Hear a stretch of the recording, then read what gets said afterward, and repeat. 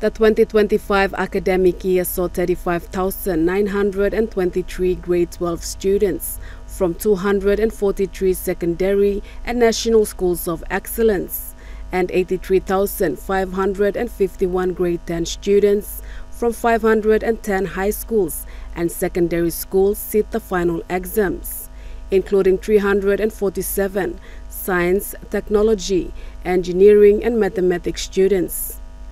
The Minister for Education, Lucas Dekena, said the 2025 national exams were conducted successfully. Misconduct and deception and unethical behavior have no place in our education system. The strict quality control measures that we have established, including the sequencing of exams, rigorous monitoring, and security during distribution have been very effective and proven effective.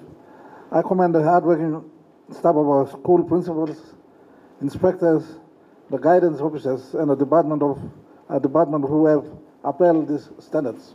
Following announcements of top schools in the country by the Secretary for Education, Dr. Uke Kombra, LaSalle Technical Secondary School topped the grade 10 and 12 examinations in the country, while in the private and permitted schools, PNG Paradise College topped the country in both grade 10 and 12 examinations, and Passam National School of Excellence topped the STEM examination.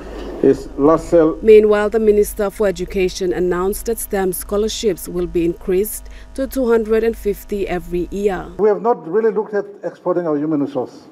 STEM is the beginning of industrialization as well as the beginning of human resource export.